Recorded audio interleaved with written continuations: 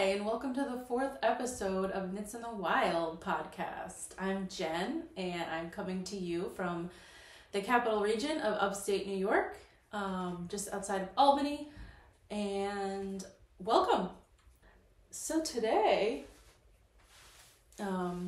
I like to talk about a bunch of different things. Today might be a little short because I have a lot going on today. Still have to get in a workout, and I have plans later this afternoon, which I will talk about. But yeah, so let's start off with what I'm wearing. I have finally finished my Bougie sweatshirt. This is the Throwover sweater by Andrea Mowry, and I love it. It came out so nice. I knit it in CeCe's wool local cozy Corriedale yarn, which is local to me. I talked about that yarn a couple episodes ago. My cat is now scratching me, so that's fun. Anyway, so CeCe's Corriedale in the color Falling Leaves. Here, let me see if I can stand up and show how lovely it came out. Yeah, it's my first Andrea Mowry sweater pattern, which I loved, and it fits perfectly. So this contrasting color is Spincycle yarns in the colors Salty Dog, Deep Bump, or Rusted Rainbow and Deep Bump. And it is very warm right now. I'm getting a little hot, so we'll see how long it lasts. But sadly, this is the only finished object I have to share today because I have been working on another sweater and I don't have any really small projects that I have finished. So I started my Halu sweater. This is a top-down sweater by Caitlin Hunter with a lacework motif that I showed you my swatch that I started last time. So I have quite a bit to say about this. Let me see if I can articulate everything. So this is done in a V-neck round yoke shaping. It's V-neck shaping, which just involves some increasing and decreasing. It looks more challenging than it is. And if you're familiar with her Easy V, it's the same neckline for that. But instead of color work, it's a lace motif with some baubles. And I talked about the baubles last time. And I decided, based on a comment that I received from somebody, I can't remember your name, I'm sorry, but thank you for the comment, to make them smaller using 3 stitches instead of 5. And I did that. And they came out a little small. You can kind of see them, which is what I wanted. I didn't want them to be too pronounced, but some of them just kind of sucked back into the fabric. So it looks like there's only 3 here. I don't know if you can see. They're hard to see with this dark fabric, but like you can kind of see one here popping out.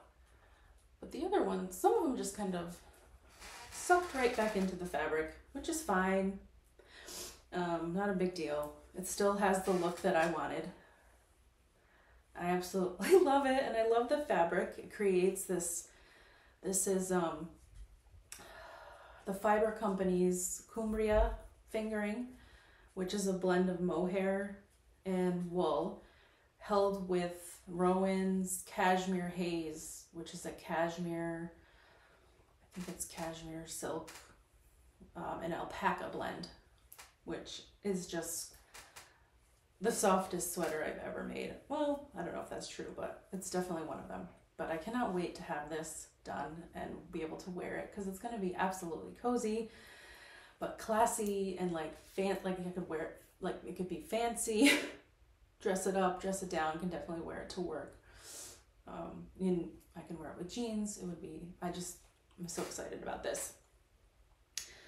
So right now, I am on Body Island, working my way through the body, which is going a little slower than I would like because it's a DK weight So this was worsted weight, so this just flew, but this one's going a little slower, but that's okay. I'm enjoying it. And the same lace motif is on the sleeve cuffs, which I'm going to do because I think it looks so cute. Some people left it out when I looked at the patterns on Ravelry, but I liked it. And I just love, again, I just love this yarn. Okay, so that's the Halu. So, of course, I am planning my next sweater project. I might take a break from sweaters after this. I don't know, probably not, but I kind of want to focus on smaller accessories, but I like knitting sweaters, so I don't know if I'm going to stop. But anyway, so I ordered, actually I haven't even opened this package, from Webs. Let's open it together. I am planning on making this sweater called the Forager. I will pop a photo up and show you guys what it is, but it's by the designer, I believe is Melanie Hoffman.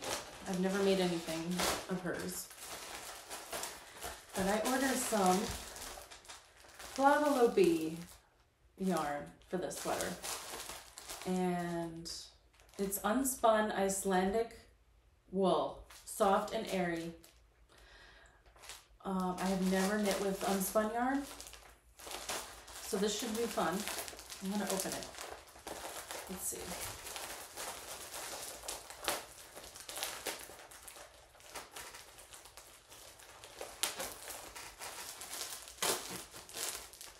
I posted a reel a couple days ago about this yarn, but this is what it looks like.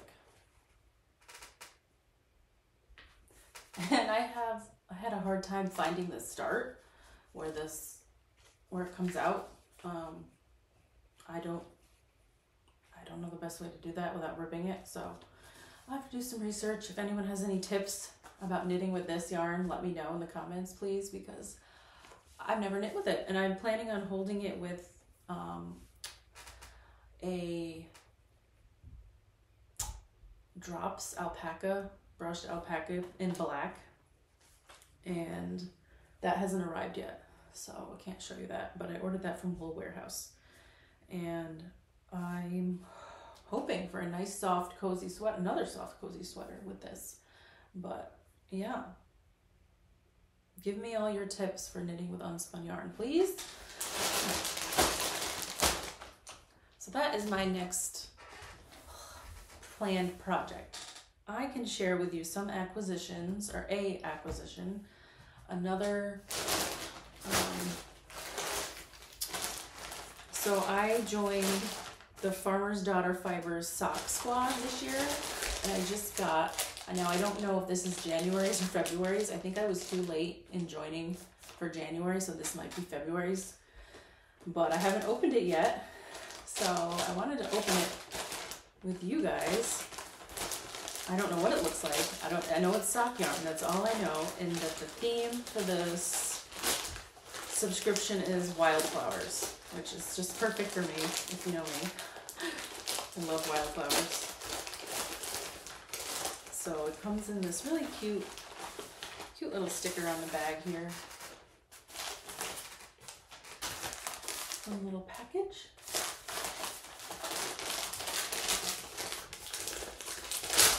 Ooh, oh. I already, I love it. Oh man, this must be February. Oh. The color is just, oh my god, I love it. This dusty rose color, probably one of my favorite colors of all time. Beautiful speckled yarn, sock yarn, and this is called, this February sock yarn, called Rocky Mountain Pearls. That must be the base. 80% superwash BFL, 20% nylon, 400 yards, and the mini is 80 yards. 20 grams, and that the colorway is Bitter Root. Oh my God, look at that. So pretty.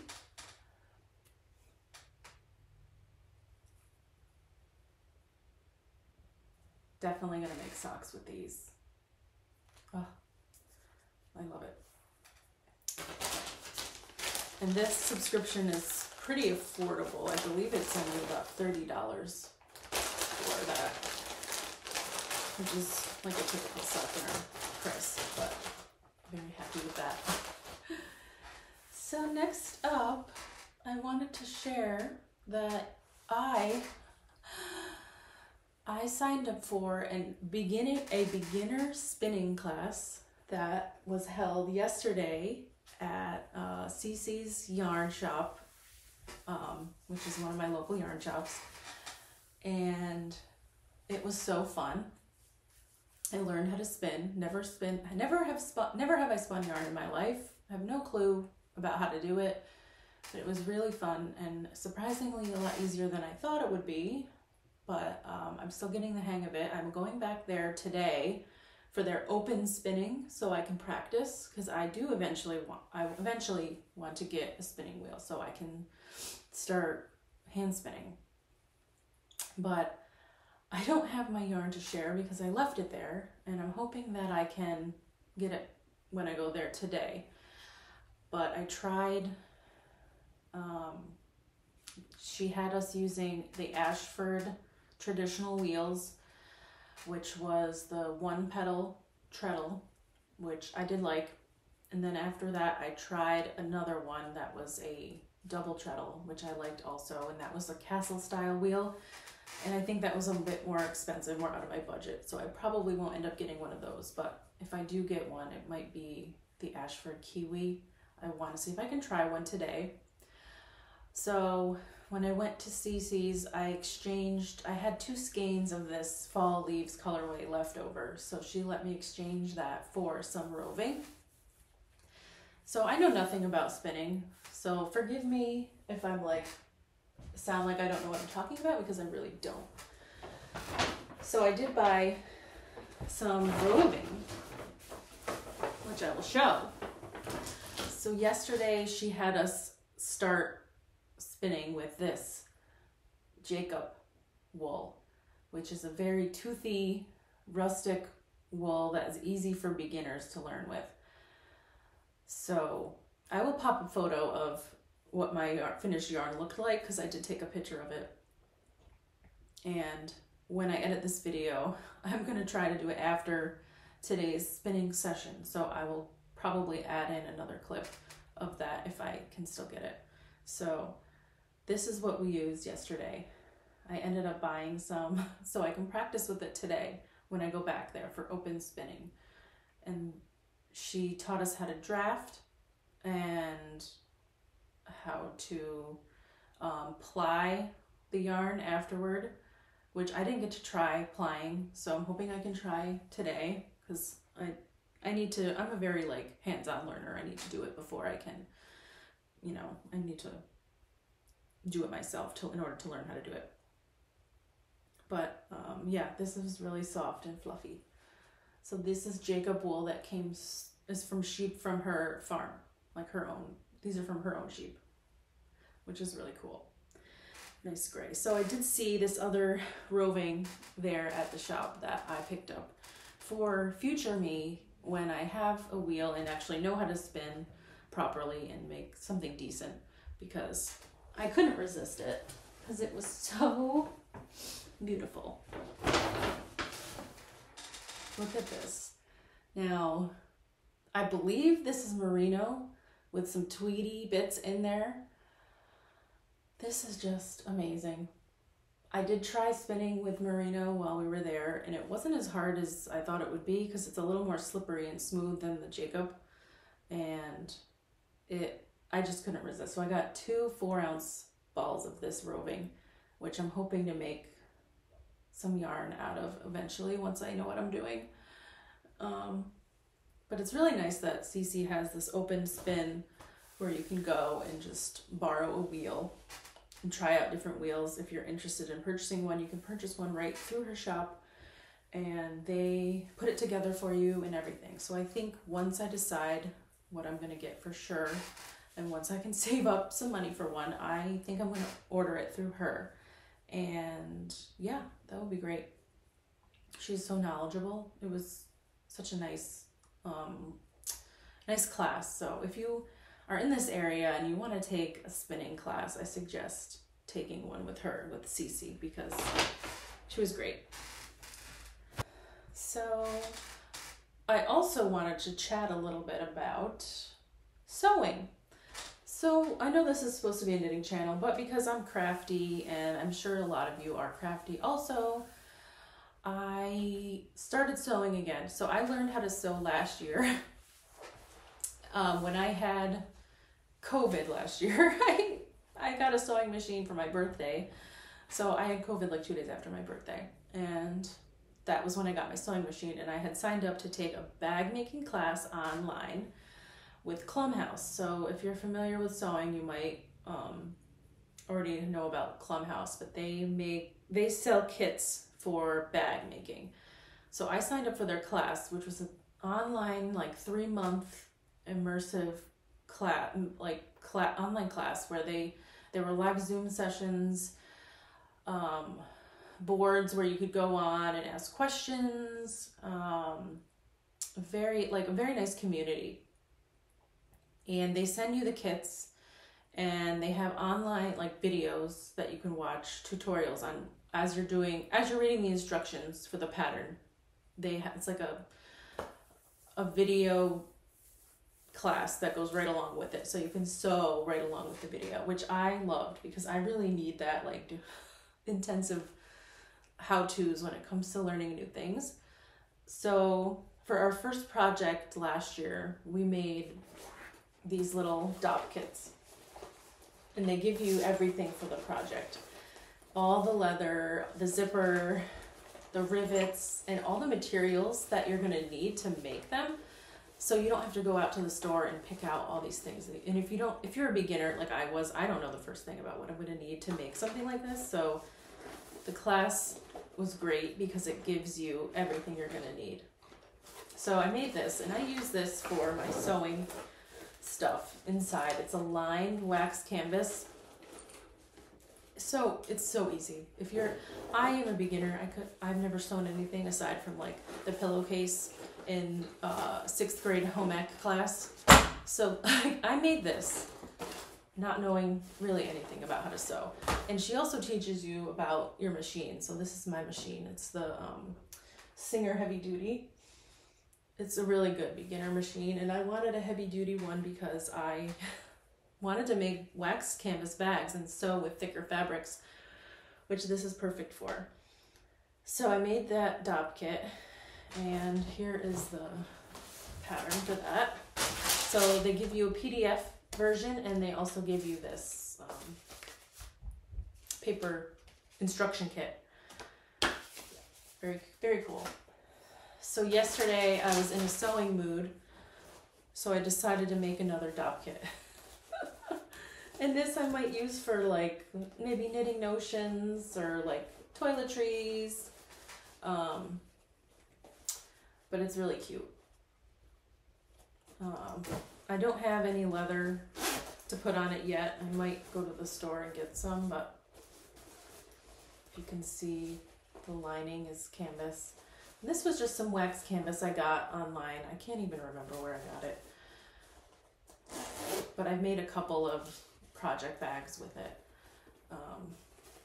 I do want to get into making more project bags.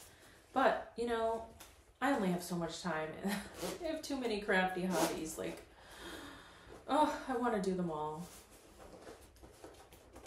So, if you're into sewing and want to make bags, I suggest Klum. Thank you guys so much for joining me today. I know this episode was a little short, but I will have more projects to share soon, hopefully. I hope that everyone is having a great weekend. I hope you're enjoying your crafting, your knitting, your spinning, your sewing. So if you made it this far and watched this video, leave me a comment below telling me what you're working on. I would love to see everyone's projects. Okay, have a nice rest of your day, guys. Bye.